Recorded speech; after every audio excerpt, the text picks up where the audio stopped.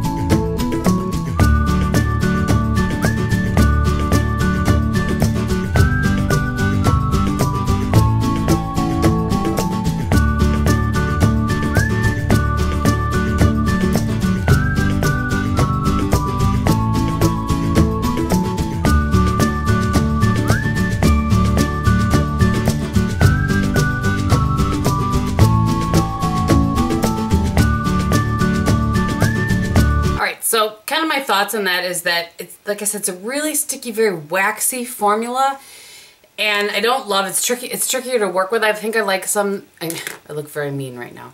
I haven't softened that out yet. Let's just take I do this sometimes with a concealer brush or with my powder brush and just soften things out if I feel like I look a little mean. I had to press really hard though to get the product to adhere to the skin. Hopefully that makes sense. The primer that I purchased is the e.l.f. primer. Looks like this. By the way, I find it interesting that there's only this much primer in it. Whatever. I mean, it was only like $1. But I'm going to go ahead and use this today. I did not like this at all. It did not work for me just by itself. But then there is not a primer in this world that works for me without having something on top of it. So I went back and looked, and this is going to be my only semi-cheat. Now at my Walmart, the color tattoo pencils sell for $4.99 or $4.94 or something like that. Online they're like $5 something, $5.35 I think it is. But I'm going with my Walmart. And we're going to use that to see if that helps anything. Because my eyeshadow was creased in a hot minute, and I did not really like that so much. So this is the one in Bronze Truffle. And I'm just going to put that all over here. There's a reason I'm doing this, because the quad I'm going to use is actually an old favorite. And I like to use the one shade in it over Bad to the Bronze. But the color tattoos are more than $5. These are not. I imagine because there's maybe less product. But my intent is to see if this will help the shadows stay a little better, like my paint pot from MAC would. Okay, so quick review. The product that I purchased was I had no idea that these were under $5 either, and I have one that I love, and that's one I'm going to use, but this is the Maybelline Expert Wear Emerald Smokes. These did not blend at all. The only shade I really liked in here was this green one. I ended up using it just beneath my lower lash line, and that has some, relatively decent pigmentation to it. Not much, but it was okay out of all of them. The other one, that liner shade, I couldn't get it to blend at all. It was just really tricky. And this shade right here, that didn't really show up on my lid at all unless I wet the brush. So there's a lot of trial and error with that. We're going to go back to an old favorite, which is the Designer, as I drop it, the Designer Chocolate Squad. I struggled to find a really fluffy brush that I like to use to kind of put shade color all over my lid. And I never was able to find one. So I've let that dry enough, I think. And I got all excited because I thought maybe this MUA brush I have here, this little one, was going to work, but that I could use that. But I looked online and it's $8, not $5. So I'm going to just take the shade in this, the lightest shade here, and with this e.l.f. blending brush, which is kind of like a 217-ish, and I'm just going to put that up here because that's where it would end up going, and then blend it down just a little bit. I just like to give myself sort of a clean canvas. I probably could have done that with that blush brush now that I think of it, but at any rate, drink. Say that because somebody said I say at any rate so much it could be a drinking game. She's right, it could be. All right, so I'm going to take my Sony Kashuk number 106 brush. Isn't it nice that I was so excited when I figured out that this brush was under $5. And I'm going into the cranberry shade. We're just going to put that all over my lid, right over that Bad to the Bronze. It gives just such a pretty look to that shade. And pull that up a little bit. I'm going to put a darker shade on in the corner, but this would be shorter if I did a voiceover, but you guys have told me in the past you don't like voiceovers. Alright, so I have this blending brush from e.l.f. that's more rounded, and it's just one of the $1 brush. It just says Professional Eye Blending Brush. I'm going to go into this shade right here. By the way, I really, my first instinct to do $5 and under would be, man, I just really need a blending brush, like a 224. It's tricky, I tell you, it's tricky. Was to use Wet n Wild's Nutty, but I'm using what I'll be using probably, actually maybe not. I might have to use Wet n Wild's Brulee. We'll see how it goes. But I really was trying not to use all one brand or any of my kind of go-tos. I've had this brush in my collection for a long time. It's the e.l.f. Angled Contour Brush. It's kind of a chunkier brush, but I'm going to kind of use it as my stamp method with the darker color. And then I'll blend it out with this other brush. So we're just going to kind of stamp some. See how well that works? I think this is maybe one of my first brushes that I kind of started my stamp thing with.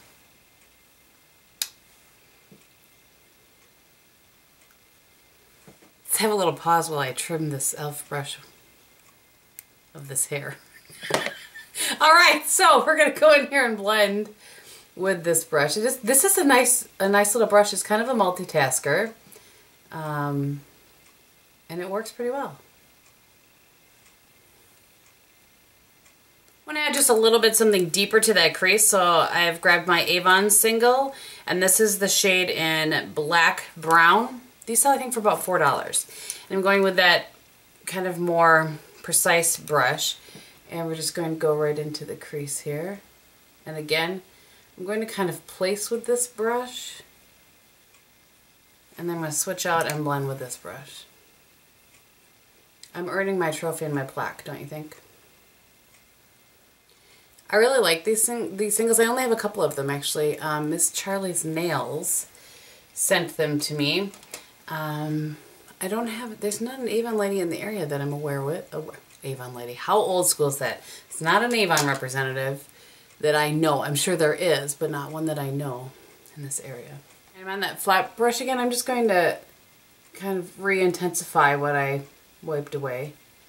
This is not a cranberry shade that's going to like knock your socks off. It's kind of a subtle cranberry shade, and I think you would enjoy it.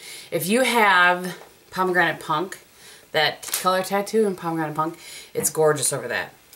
So I'm just going to blend this out one more time, and then I'm just going to take, on the very tip of this same brush, I'm going to take some of that cranberry shade and just go on this outer edge here.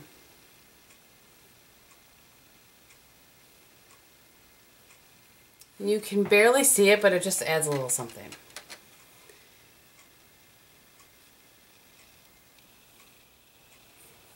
I think, anyway. Alright, so I'm actually going to, one of the brushes that I bought from Wet n Wild, yeah, I think it's Wet n Wild, is this like a flat brush, but it's really stiff. And so I didn't like it for packing on color, really. I don't know, I just, a couple of times I've tried it, I didn't like it, so, but I do like it for beneath my lower lash line. So I'm going to go in this darkest shade here, because I don't want to use quite as dark as the Avon, and just add a little definition to my lower lash line. I just feel like it makes a difference with a little bit. I've wiped out this brush. I'm going into the lightest shade in the quad, and just going to go in my inner corner a little bit.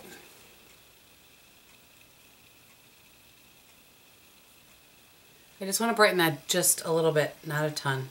There's a little shimmer to that shade.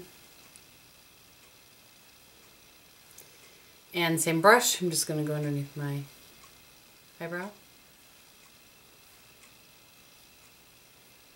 I didn't have to use it, but I had pulled another one. I probably could have, instead of using that Avon brown. I had pulled this other one, which I think is, yeah, Natural Smokes.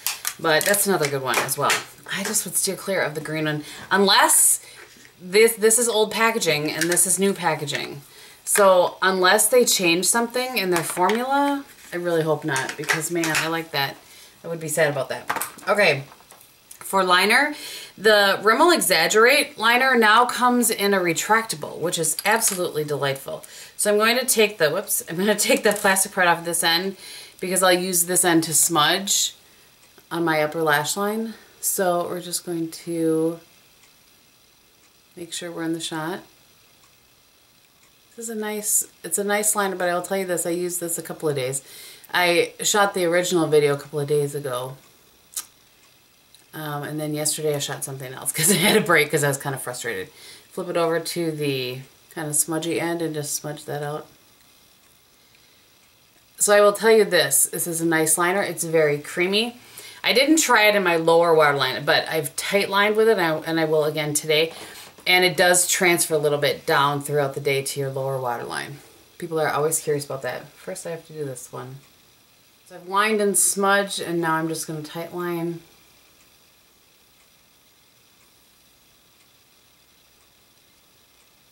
So I do really like this liner. It's nice that it comes in retractable now. I think that's a real bonus. For mascara, and I'm smiling because this video is an excuse for me to buy one of these, and I haven't bought one in a long time, and it's one of my absolute favorites. It's this CoverGirl Professional Super Thick Lash. This is under $5, you guys, and it's such a great mascara. I think it is anyway. It's not going to give you like out of control lashes. It's not going to add like tons of length, but it does add volume. It builds them up. It makes them look nice, and the brush is nice. It's just a basic brush. You don't need to have like, you know, something to separate out your lashes along with it. So I'm going to put this on, and then I will come right back. I know that everybody out there is yelling, Jordana Breast Lash Extreme, but, and I do have one of those in my collection, and I don't know why I have one, but I do. And the problem is that that one transfers on me like in a hot minute. Like very quickly. Like within an hour, it's underneath my brow bone. This is a drier formula, and some people don't appreciate a drier formula, so I will just remind you of that if you've not heard me talk about this mascara before. Alright, so mascara on, let's move on to lips. My lip products are both Milani, and I'm just amazed that these products are under $5, I have to say, because they're really good. This liner, I don't know if this exact liner is around anymore. I'll find whatever I can below, but and listed below. This is the Milani Color Statement Lip Liner, True Instant Color in Brandy. I've talked about this one a bunch.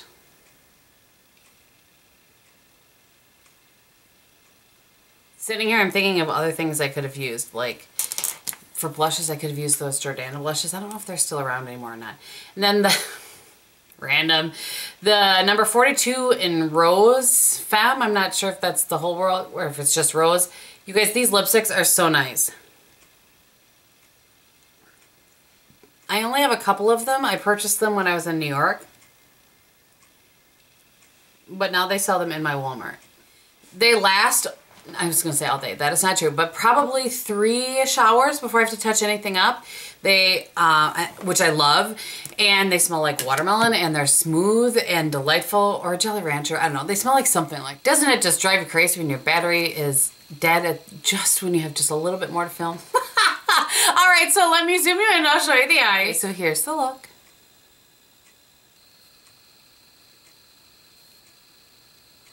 I hope that you guys enjoyed this. I really want to thank Tammy and Gina and Emily for challenging me to do this tag. Extra thanks, of course, to Emily for really challenging me to go under $5. I hope that you enjoyed it. I feel like it was a pretty good success, and I had some learning along the way, which is also helpful, and I was able to bring you guys a little more information by having to do it twice, so everything happens for a reason, right? All right, thanks again for watching. I hope you're having a great day, and in everything that you do, be beautiful. Bye!